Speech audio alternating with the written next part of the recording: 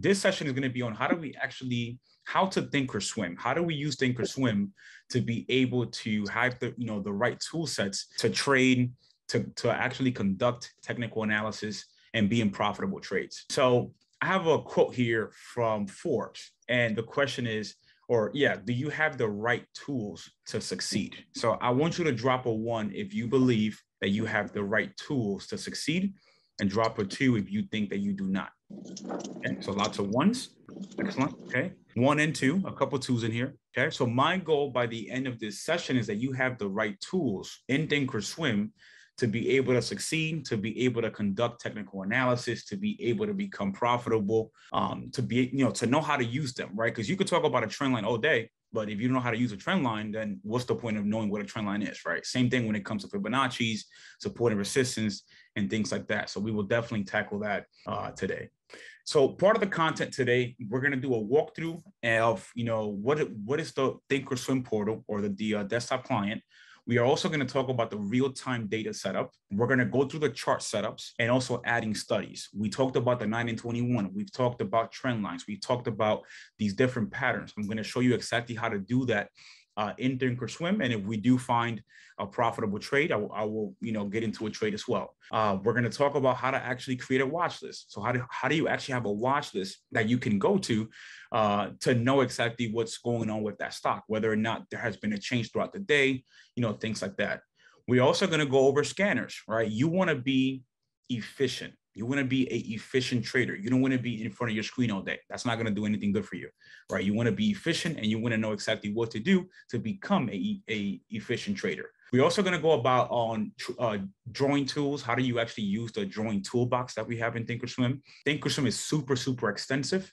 So we're definitely going to cover that. And then lastly, the on-demand feature.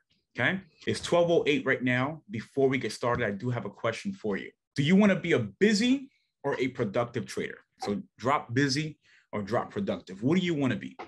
Okay, because a lot of people are very, very busy traders and you're in front of a screen all day, but the productive, as I can see from the chat here, that's definitely the way to go when it comes to trading. You want to be productive in everything you do, right? We want to be able to get in and out, make our goal, and go about our day, spend time with family, and have freedom. That's the whole scope behind trading. And I definitely want to say that I'm very, very proud of each single person part of this chat. And the reason why is because things like the stock market, those are things that people run away from, right? And here you are learning, putting in the work, being consistent, having discipline to become that next gen trader. And again, I definitely applaud you and I definitely appreciate you for tapping in. So today we're definitely going to, definitely tackle that. All right. So the first thing we're going to do is actually go through the walkthrough of the portal, real-time data. So let me go ahead and share my screen. And I am going to solve one of the problems that most people should have or may have in their Thinkorswim. So let me go ahead and just change screens here. Give me one quick second. And I want every single person to open up their Thinkorswim. Drop a 1 once you have Thinkorswim open and that you have logged in. Okay. Excellent, excellent, excellent. Let me get my brush ready, which is the tool that I use to point and stuff like that. So let me get that ready. All right. So a couple of different things that we have here. When you log in, if you are in paper trading, again, if you are in paper trading, you're going to see this. It's going to say simulated trading. Drop a 1 if this is what you currently see in your environment. Excellent. Excellent. For those that are using iPads and mobiles, it's a totally different ballgame. I'm going on the desktop because I highly recommend you to be on a desktop, either an iMac, any type of desktop, or not a laptop to be able to trade. Okay. If you're in live, that's totally cool. We're not going to execute any trades. And if we do, I will definitely let you know. But if you're in live, you can stay on live. That's totally cool. Right. So simulated trading is what I'm on right now. Under that, you have account info. This tells you exactly your options buying power. This tells you, how much money you got for Forex and basically more on your available balance when it comes to your trading. Right. On the left-hand side here, you're going to see these different little boxes. These little boxes are very, very critical, and I'm going to show you why. Here, it shows live news, right? So for example, let's say if I'm trading Tesla and I want to have live news just popping up because you never know, a bad catalyst may happen, things happen when it comes to Teslas, or if not, they got good news when it comes to deliveries.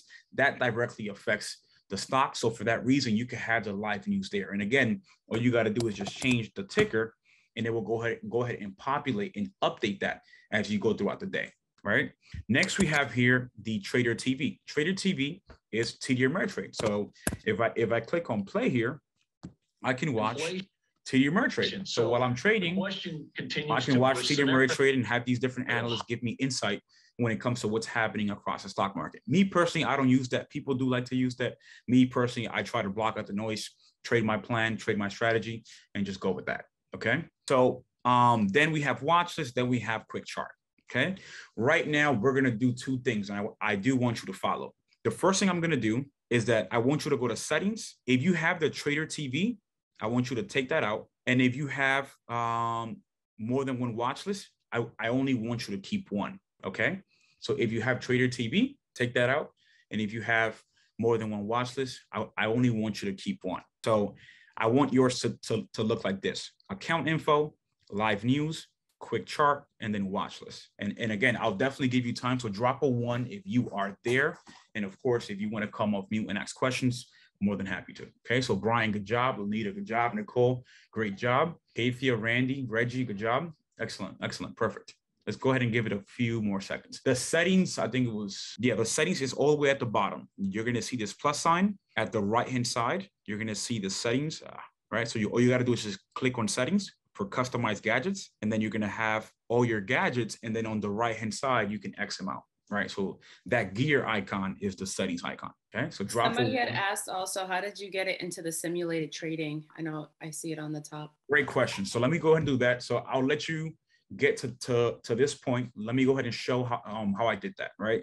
So I want you to quit Thinkorswim. So once we quit Thinkorswim, and then I look for my Thinkorswim. I have a Mac. You may have a Windows. Same thing, right? Just look for Thinkorswim. Thinkorswim will just start, rendering, installing updates, and then from there, it's going to give you a signing page. Within that signing page, once it populates here, right, you're able to toggle between live trading, which is going to be green, and pay per money, which is going to be that, gold looking color, right? I put my password in, I log in, and then I wait.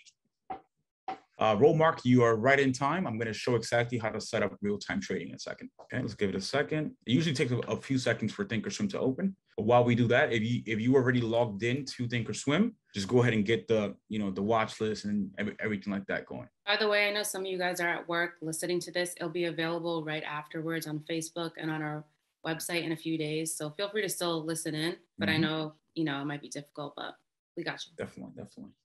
So now I'm back into my simulated trading. I can see that, hence the gold banner at the top. All right, simulated trading. Is there a limited time frame we have access to paper trading? Nope, you have that for life. Chris, what site would you recommend if a brokerage doesn't have paper trading? Thinkorswim is the one that I really recommend for paper trading.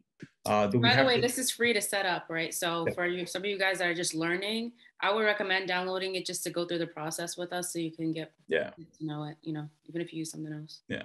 So definitely download that. Please download the desktop client on your iPad and mobile device. Is going to look a lot different. Okay. So let's go ahead and continue. We have live news on BA.